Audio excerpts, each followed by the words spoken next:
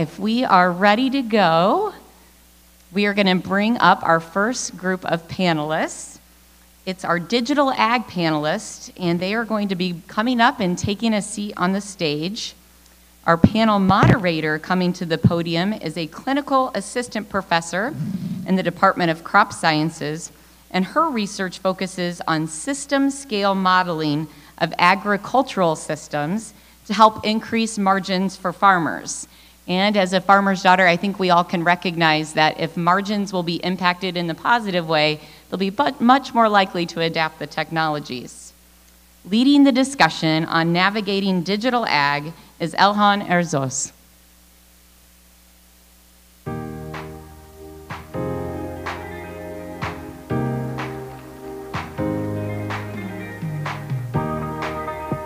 Good morning, everybody. Thank you for being over here early in the morning on a rainy day.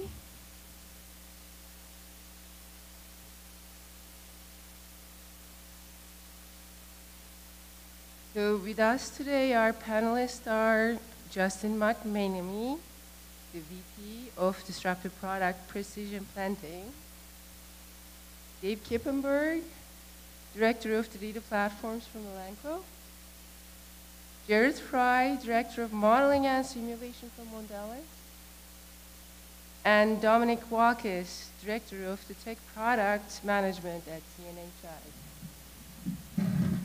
So today we would like to talk about digital ag. My first question to our panel today is about the digital agriculture domains. I personally tend to imagine the digital ag as a Swiss Army knife with a suite of tools with different purposes for each of the different technologies. Like variable rate technologies, data-driven management, FMIS, market connectivity, robotics, they all address different challenges in digital agriculture. Would you please tell us a little bit about your and your organization's focus and your digital agriculture value proposal? Can we start from the beginning? Sure. Hi, everyone. I'm Dave Knippenberg. I lead data platforms at Elanco. I've been in the tech space for about 18 years. 12 of that has been in the pharmaceutical industry, both human and animal. Elanco creates products and services to prevent and treat disease in farm animals and pets. Our team provides data engineering capabilities and machine learning capabilities to the organization. We also manage, maintain, and expand data products which are used across all functions.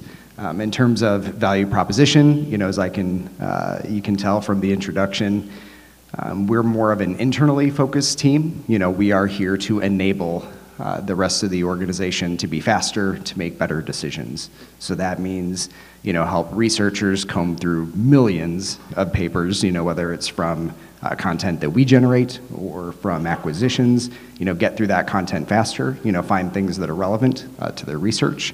Maybe that means we help with like AI vision, to look through research video data, to test the efficacy of products that we're creating, do that faster. Maybe it means we're helping the sales team make decisions about which products might be most appropriate, for our farms and our customers. So really that's the name of the game for us, is helping the organization and our stakeholders be faster and make better decisions. Hey, good morning. I'm Dominic Walkes. I've worked with CNH for about 12 years and been in the product development space for about 20. As it relates to CNH products and solutions, we really have two prominent machinery brands, Case and New Holland. And so what digital agriculture means to us is really the enabling capabilities to make those machines and pieces of equipment more efficient. You talked about a Swiss Army knife, and I thought that was a really great analogy. CNH manufactures tractors and spreaders and sprayers and combines. But digital agriculture is kind of that Swiss Army knife that connects all those different tools together into a comprehensive package. And so we see the capability of digital ag as really bringing the disparate functions together. My name is Justin McMenamy. I work at Precision Planting. I've been at Precision Planting for about 10 years and in product development for about 20. Precision Planting is very active and very focused on bringing precision agriculture technologies to the marketplace, and in particular, how to most efficiently and effectively place the input, whether it's fertilizer, whether it's seed, whether it's a herbicide, because really the return on investment is not just the chemistry inside of or the traits inside of the input, but it's how it's placed in the field and how it's cared for once it's placed in the field.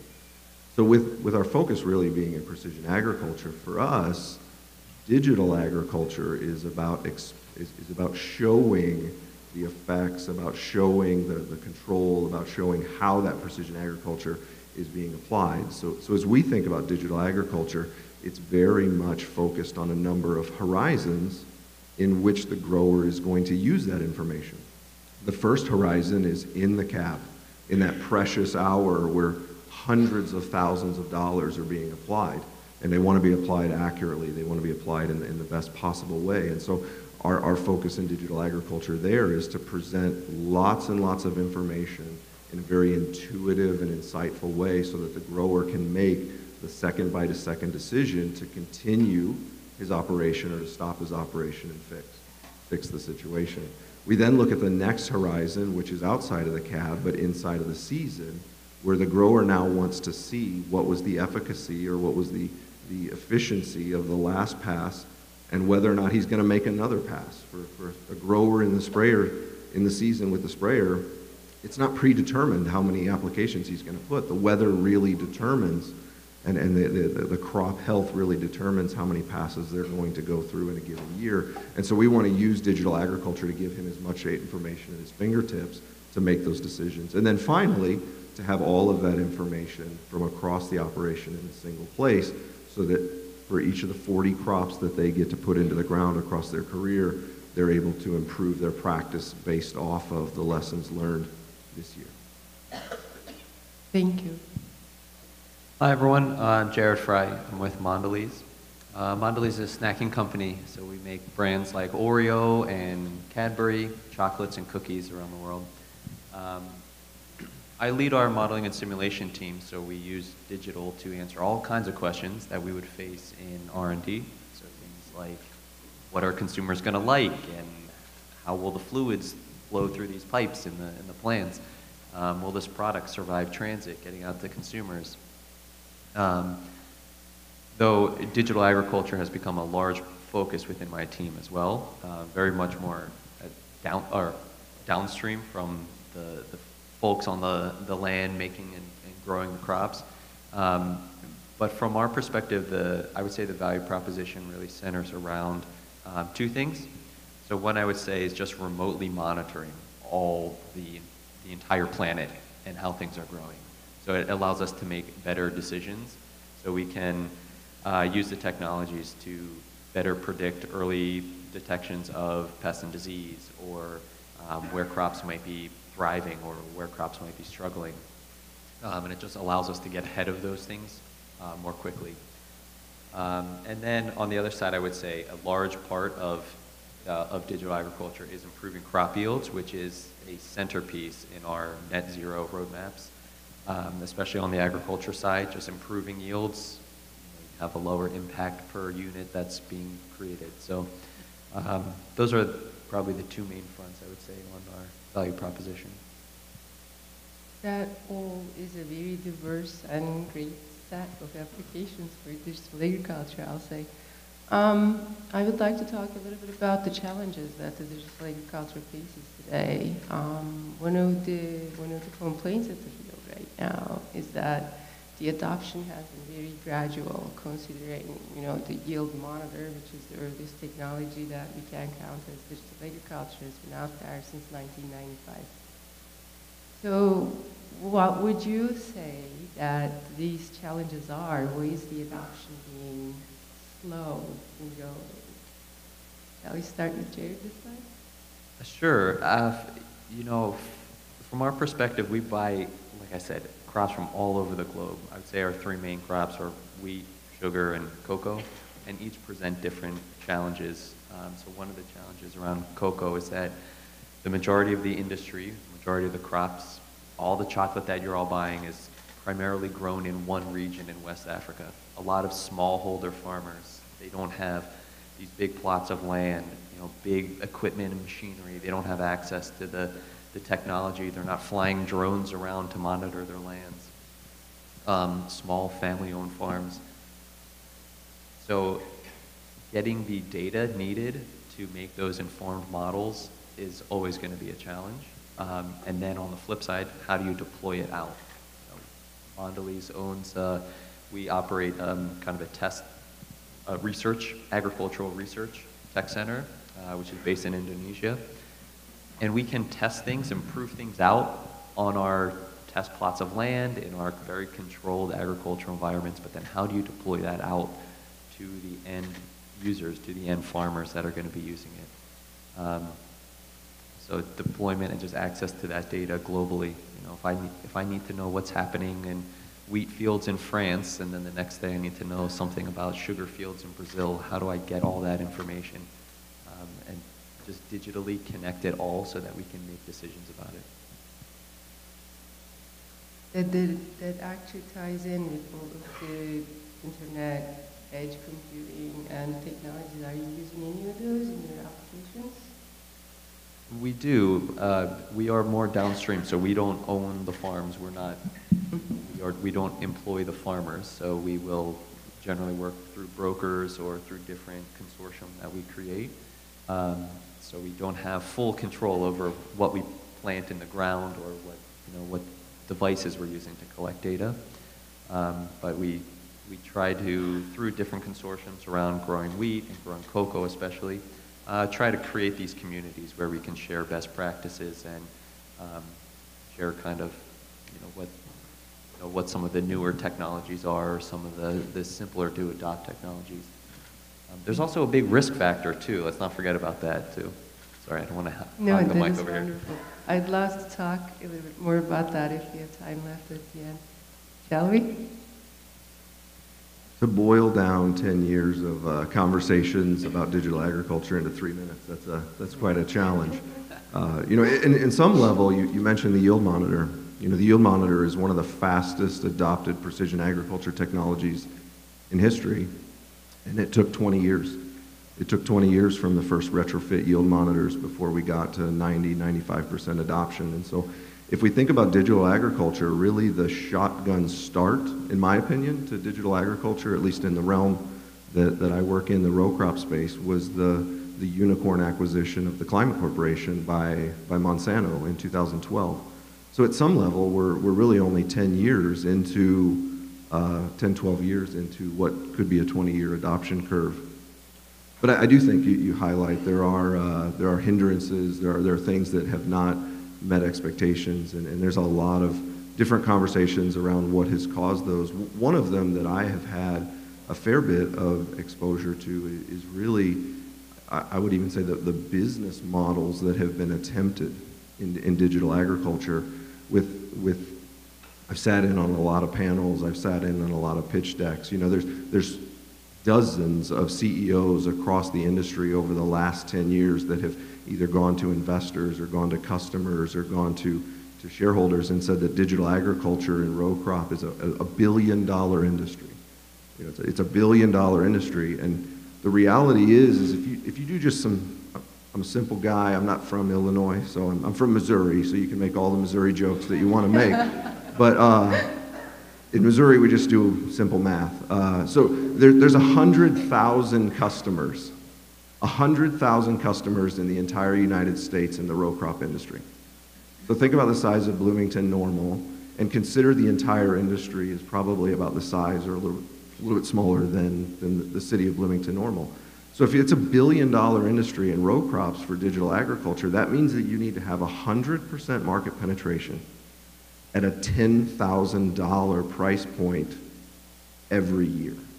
And so just the math of it being a billion-dollar industry is very difficult from that perspective. I think the other parts that boil into it is they've approached it from the sense that the grower is going to be the one to pay for it. And then there's been 100 different models in that sense. And the grower doesn't spend $10,000 on a subscription for very many things. The input would be an example that they need to subscribe to each and every year. And there's been just a lot of approach of bringing what I would say business models out of Silicon Valley or business models out of other software industries and bringing them in. You know, one that was very popular to try for a lot of years is kind of the Google model, which is to say, let's take this information, let's either present it back to the grower or let's use that information for an advertising purpose. And the reality is there's a couple things that are missed there. Number one, you know, when I clicked last night on Google and I searched for a Serta Perfect Sleeper, my back's been hurting a little bit, so I went and looked for a mattress. I would love for Google to send me a coupon for $200 off my Serta Perfect Sleeper, right? Because that'd be great. But the data in agriculture is more akin to your medical information and your financial information bundled together.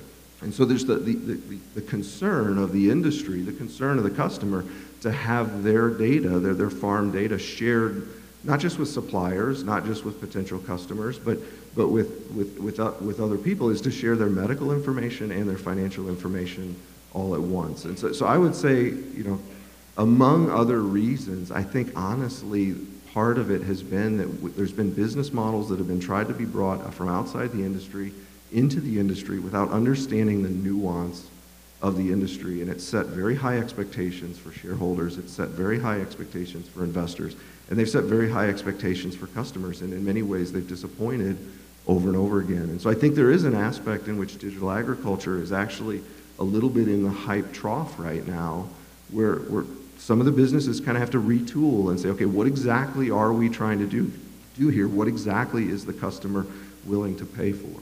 So, long answer. I apologize for No, the length. that was a wonderful answer. And I'll throw in this little tidbit of information out there. The 2022 Ag Census just came out a couple of weeks ago. And looking through it, one statistic stands out.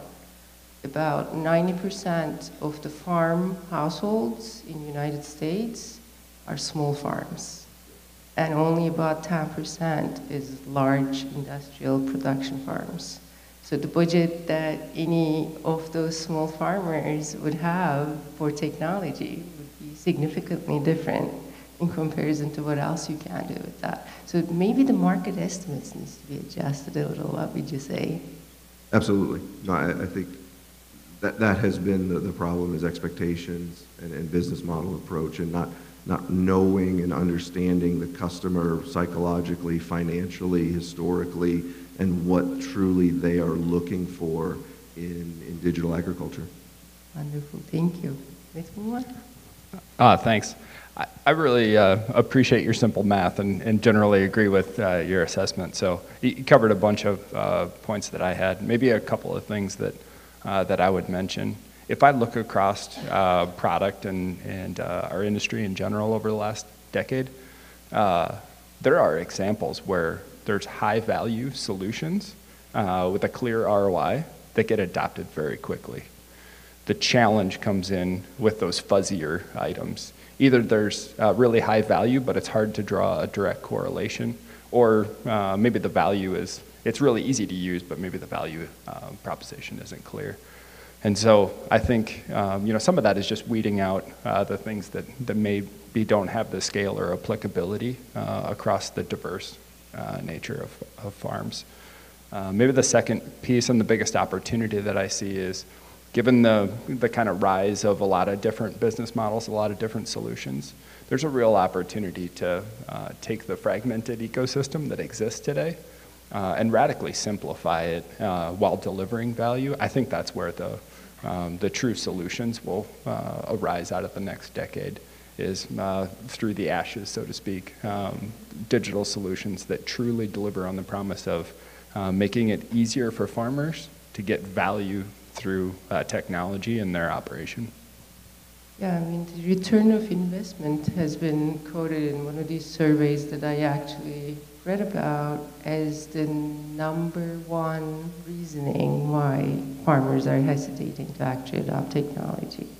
What would you recommend? I mean, what can we do to demonstrate the return on investment? Yeah, I think it depends on your business and where you're focused. At CNH, we make machines, and so our focus is on how do we make those machines and the farmer's operation run more smoothly and efficiently. So if you think of it through a sustainability lens, there are inputs like fuel that go into all of our machines in order to achieve an operation. How can we make the fuel that's consumed in that machine the most efficient possible and the direct correlation to an output? So how do we eliminate idle time? How do we make trips through a field as efficient as possible? How do we coordinate machines in a way that maybe your combine isn't sitting there waiting for an unload because the tender driver wasn't on the same page? Those are all opportunities, I think, where digital tools can really help streamline operations. Thank you. Let's hear from our last speaker now. We can have a little bit of a conversation about this. I'm hearing some stirring among our speakers here. Yeah, definitely. Thank you. So, I have an interesting perspective because we are really internally focused, but because it's data, we get pulled into external conversations. And one of the things we run into a lot is, especially because we're talking about pharmaceuticals, who do we have to partner with, to make sure that we deeply understand the problems in the space. And a lot of the times that is, the farmers. So we send people out to the farms to work with them, observe how they use our products, what do they need to be effective.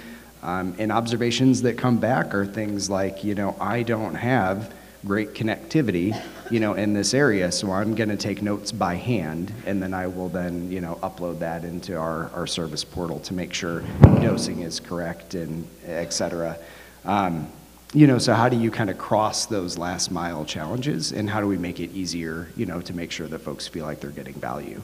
So to deal with those sort of external challenges, right, we create a lot of relationships. We have relationships with vets, both large animal and small animal. We partner directly with farmers, and we have a lot of time and people invested in creating services to make, consumption of the right products easier, right? So we've got a high level of engagement. Internally, we really adopt the same approach. It's funny, we talk so much about digital and tech, and that's my whole job is data, but at the end of the day, solving problems just requires talking to people that have the problems and listening to what they have to say, not immediately jumping into, well, here's the solution, I think you need.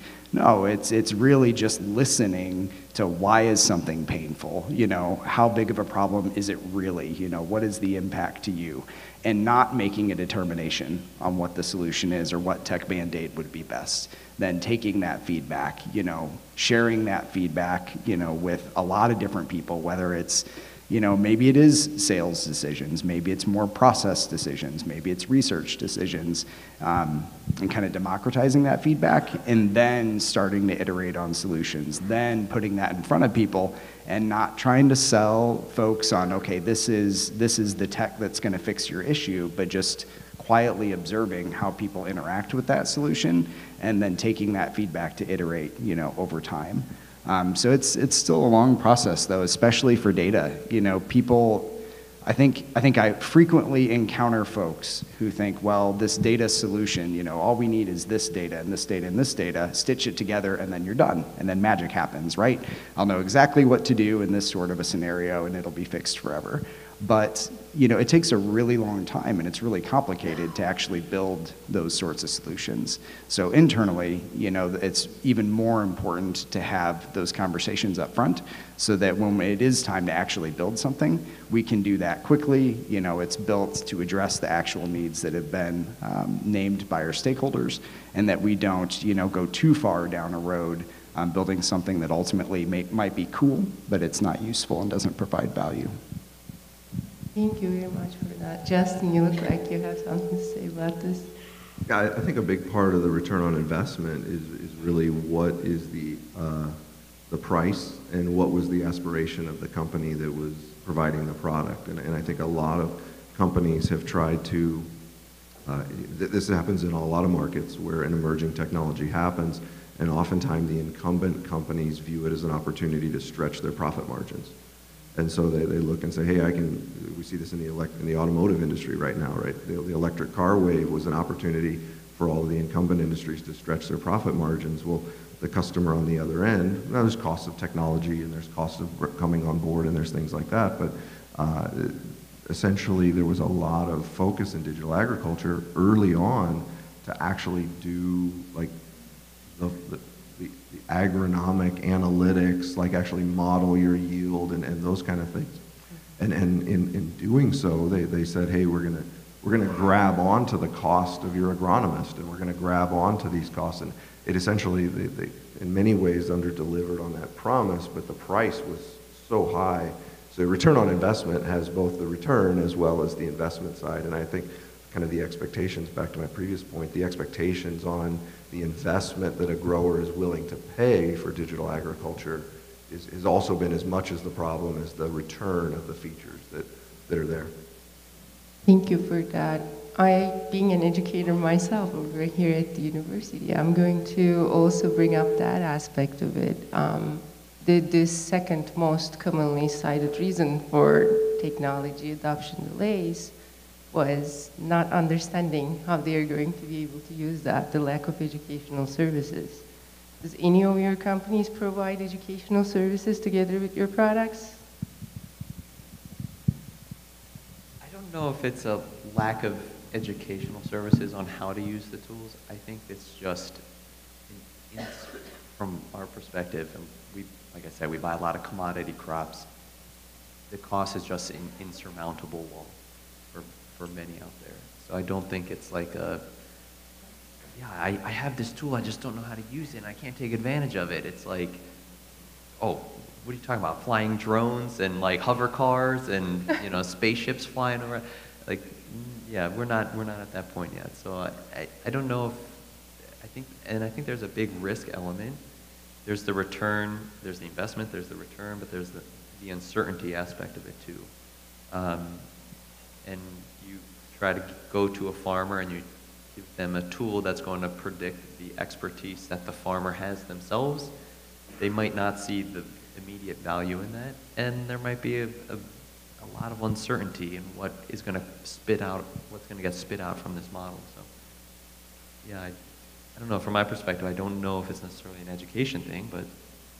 And I would take a little bit, maybe as a product developer myself, I would take a little bit more of an extreme ownership position on that, which says you look at a product, the iPad, for instance, Steve Jobs, there was no education required to use it, right? My 6-month-old knows how to use, not 6 months, that's probably young, but my 2-year-old knows how to use an iPad, but my 85-year-old grandmother, she's never turned a computer on, but she also knows how to use an iPad. And she knows if something goes wrong, what do? You push that button. That's the one thing. And so I would say, yes, there is an educational barrier in some of these tools, but I would almost put the onus more on the company, the product developer, to say, develop a product that doesn't require, if the value is intuitive, the customer will find it. Yeah, maybe the one thing I'd add on top of that is, if you put yourself in the customer or the farmer's shoes and look outward, there's all kinds of providers and solutions that offer a small sliver of their total solution or what they have to do in their operation. And so by broadening the sphere of what you can cover, I think you can simplify their operation and not just give the farmer another tool and another fragmented solution that they somehow have to figure out how to stitch together in their operation to make it work. That's where the opportunity lies. Yep. Yeah, I might have a slightly contrary opinion here. Maybe it's just the nature of what we build, but some of the things that we do have product-wise, whether they're internal or external, they are complicated. That's not to say that they can't be made better, that they can't be streamlined. That is important and we should focus on that. But at least today, we do invest, and I mentioned it earlier, right, in relationships. There is a reason why we send people to farms, to really deeply understand the challenges that they go through. And yes, maybe that does create a feedback loop that helps us make things easier to consume and use. But we do that internally too, right? We have communities of practice for data to try to improve, what is the fluency, with which our company interacts with data. How do they understand common data tools? How do they understand the limitations of data solutions and data products? What is this really telling you and what can it not tell you about the decisions you're trying to make? And that does come back to having solid relationships and being able to make sure that folks can learn and understand, from the expertise of the folks building those products and solutions. Thank you for that. I have one more question. You brought up a very interesting point. We're not there yet. There are no hover cars and robots helping us out at the farm. I would love to hear a little bit about what your visions for the future of digital agriculture is going to be, and what are we to expect in a farm 50 to 100 years from now? What would you say? Shall we start with you, Dominic? Sure. Yeah, I'm happy to start. 50 years from now is a long time, and I think it's helpful to maybe look in the rearview mirror and think about what farming was like 50 years ago, right? And if you look at the change in over that 5 decades and then project it forward, I think there was a radical amount of change that happened over that. And I think there's the same opportunity for a radical change moving forward. Over the last 50 years, it was really the mechanization and optimization of those machines. And for me to sit up here and say, I think that technology and the digital tools offer the same opportunity for the next 50 years that mechanization did for the past 50 years. And so that's what gets me excited about working in this space and the opportunity to really influence farmers and our customers' lives every day. This is an interesting question. I think internally we talk a lot about what are the outcomes and the impact that we want to affect, not just the inputs and the outputs, but what is the vision that we're driving toward? And I think Dan mentioned this in his initial talk when he mentioned, food insecurity is a real problem globally, and yes, Elanco's kind of core mission and what we do a lot, it has to do with pharmaceuticals. But food security is one of our core pillars as well, across many species. And I think over the next 50 years, I'd love to see sort of a technical revolution that maybe enables us to really address some of those challenges in a very permanent and sustainable way. Maybe that means that we can democratize, technologies that allow us to create more effective medicines, for our livestock. Maybe it even enables us to take totally new directions where, we're not so dependent on livestock at all, alternative proteins, but those are big questions for how does that affect, our growers and producers, and how do we do that in a way, that ensures that there's opportunity for everyone to derive value from that. Jerry? I think you see a lot of these very futuristic visions of, robots picking apples and, no humans on a farm and everything. And while that is entirely possible to build, I think it goes back to a comment that's been made on the panel a lot, is what's the problem we're trying to solve here? Could be cool, could be fun to do, but are we solving a problem? So I think probably what to me feels more real. You also mentioned the hype cycle, which is something that I had jotted down in my notes preparing for this. Was you've got the peak of the peak of enlightenment, and then the trough of disillusionment, and then somehow you come out in the end somewhere through the middle in a more realistic vision. And I think where is that more realistic vision is as technology just becomes cheaper and easier, as sensors become trivially inexpensive, as the globe sits on one giant Wi-Fi network or something like that. You might get to that point where these sensors that can just sit in the soil, or satellites that are monitoring thermal maps and temperatures and rainfalls all over the globe, that could become so accessible to farmers that it makes their jobs and their decisions so much easier.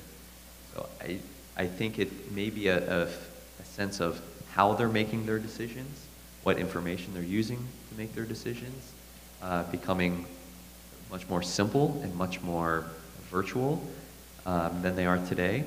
But yeah, unless there is a giant problem out there that we really need robots to pick apples, I don't know if that's where we'll end up.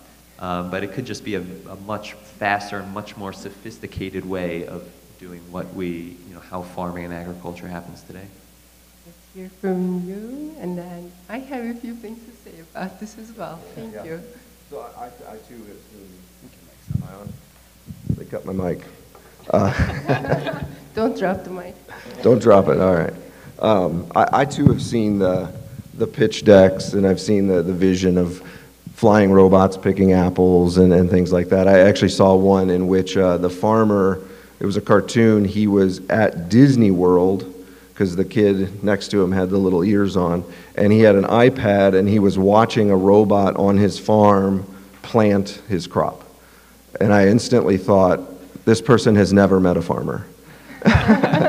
Because not only one, every farmer I've ever met would hate being at Disneyland because of the cost, because of the people, and because of the annoyance of it, but he would never be away from his farm when the crop is growing in the ground. And it's not just strictly a financial decision. It's not strictly an overseeing their investment decision. It is truly a passion. Most growers, most farmers could make more money with a lot less stress in another career. I was doing a little bit of research and I actually came across an AARP article. So I'm not as old as I look, and I don't regularly search AARP, but on the AARP website it actually said agriculture has the highest average age of all industries. 56 years old is the average age of the farmer in North America.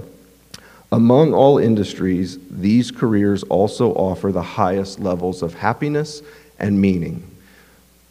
The average age of the grower is 56, not because he can't retire, right? The moment a grower retires and he sells his equipment, he becomes a multi-millionaire. It's the wealthiest day of his life is the day that he retires. He is farming because he loves it, because it's in his blood, because it's what his grandfather did and it's what his grandson hopes to do. And in my experience, absolutely, there's a labor shortage that needs to be helped. But as many as the labor shortage, there are 2 and 3 generations stacked up waiting for Grandpa to give them the planter cab. And it is to say, as I think about technology, and I think about autonomy, and I think about digital agriculture, my compass is the same compass that I use to automate things in my own life. The compass that I use in my own life is when 90% efficiency is good enough and I hate doing it. That's when I automate things in my life, right? So I have an automatic dishwasher, and when I get done, there's still a Cheerio stuck to the bowl. And what do? I flick the Cheerio into the sink, and I put the bowl in the cupboard. 90% is good enough, and I hate doing the dishes, right? But I wouldn't automate tucking my kids into bed because I love doing it. Because it's who I am, it's who I want to be. And we got to be very careful as we just mindlessly apply. I'm not at pointing fingers, I'm just saying as a broad industry, we can't just mindlessly apply digital agriculture, precision agriculture, without the understanding that the person on the other end loves what they're doing, and 99% accuracy sometimes is not good enough. Thank you for bringing that up. That was one of the points that I wanted to make. Farmers do farming because they love farming. It's in their blood. And efficiencies are great, but it is not necessarily for the time. They would like to be efficient with the inputs and the outputs and being able to do this in a sustainable way, but not necessarily like spend less time out there working out there on their farm. I completely agree with that observation. The other thing that I wanted to bring up was one thing that started to come up as a big societal problem these days is the distance between the urban and the rural and how different these two cultures and lifestyles are becoming. And we would like to encourage that to be more unified and closer to each other. They would require us to bring the farms closer to the cities or cities closer to the farms. What would your take on that would be? Is that an achievable objective? Can we actually close that divide? I'll take anybody who is willing to speak about this. We have only a few minutes left. You know, I think Elanco is in a really interesting position where if you guys come to Indiana, you'll find that our headquarters is embedded in the middle of a very large area of farmland. And we have access, you know, to those customers. There's a reason, you know, why we did that. And even though, you know, we are moving our headquarters, you know, Indiana is still predominantly agriculture, you know. So even when we move to Indianapolis, you know, 5 miles away, you know, it is very easy to get to your constituents and your stakeholders. And so maintaining that relationship, I think, is definitely achievable, and it's definitely very important. Thank you. Anyone else? Maybe just add, it's hard for me to imagine that in North America. If I look at Europe, their model and their approach, I think, is a little more distributed and tailors to that type of approach. But I think outreach and education are going to be really critical over the next few decades to make sure we don't lose that connection. For people in the urban area to understand how their food is produced, where it comes from. And there's some trends that are coming in the market that I think will be helpful, but I think we all have a responsibility to make sure that people don't lose that connection, because it's really important for our long-term success, I think. Thank you, everybody. We're going to take a question here. So you have a QR code on your tables if you want to submit a question digitally. We do have a couple of mics in the room as well, but and if you want to raise your hand and we can bring you a mic as well, but I'm going to hand, the first question is from Lori at Elemental Cognition. Is sale direct to consumers the only model? For instance, do you provide farmers with technology at no direct cost, but in exchange for a sale deal based on your belief that the technology will improve crop quality and yield? Is this a profitable approach?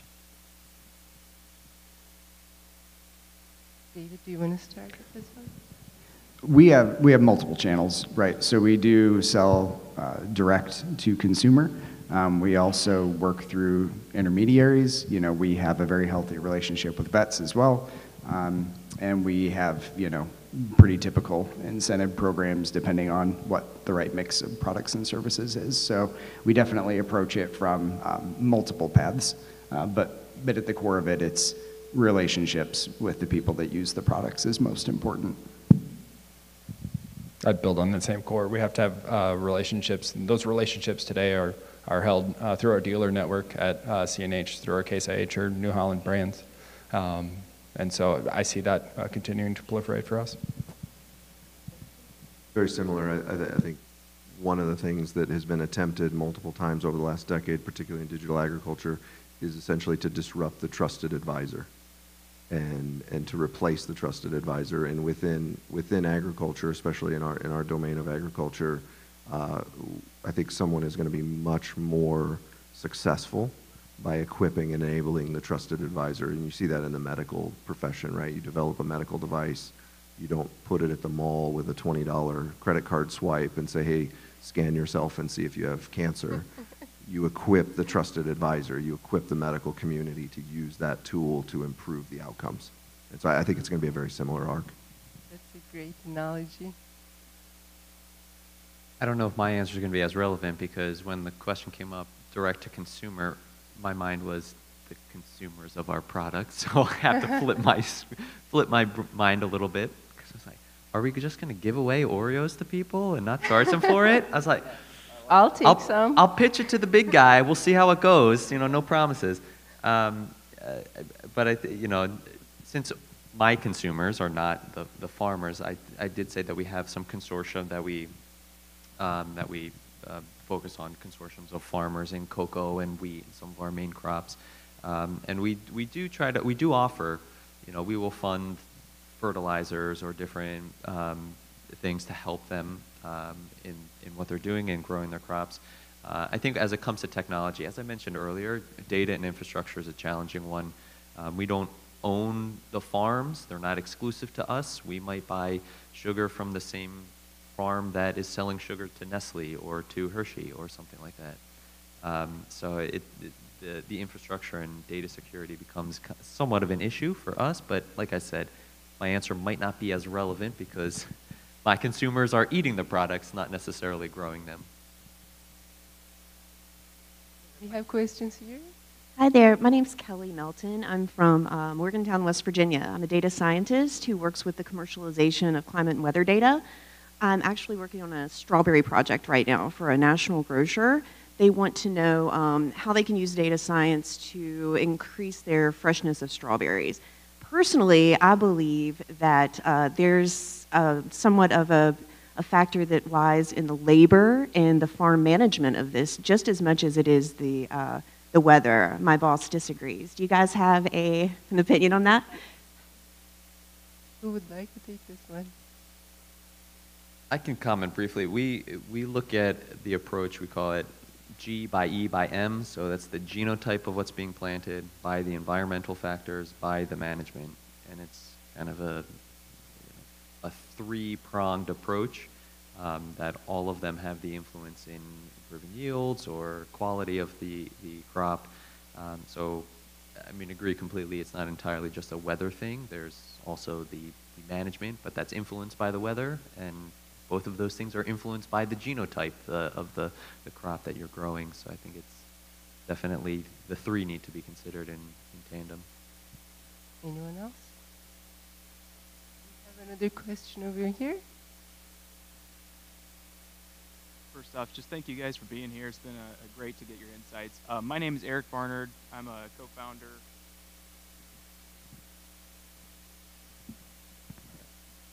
That's all right. That's better, thank you. Yeah, my name's Eric Barnard. I'm a co-founder with a company called Harvest IQ. So I've been working in the product development space with row crop and livestock producers for 10 years, part of our family farm, growing corn and soy back home. So, you know, I love what Justin, what you were saying about the target population, if you're building tools for all these row crop or livestock farms, is actually not millions of users out there. I think you guys might have some actually unique insights or tips on like how do we build technical products for these users when a lot of times we may have an iteration cycle that's once a year. How do we get more creative? Because I do think it fundamentally is we have to hit a quality level that's just insane compared to a lot of consumer products, and we may only have one shot a year to try to test that. So I think that's one of the fun problems in this space is the iterative cycles. You talked about how most customers have 40 chances of doing something in their life, and I go to my job 365 days out of the year or whatever, right? Most of us don't have that same cycle or long pattern, and so I think the challenge is always how do you harvest as much information about how your product is performing and what improvements the customer is needing in a very short amount of time, and then kind of retool and reload for the next opportunity so that you're ready. There's all sorts of tactics and approaches you can take from a global perspective, trying to use the other southern hemisphere and northern hemisphere to your advantage. And even within the U.S., starting down in Texas very early in the year and then ending towards the north. So we do all those things to try to maximize our opportunity to get that customer feedback. We are running out of time, so I'll take this last question. Vikram? Thank you. Thanks, Elhan.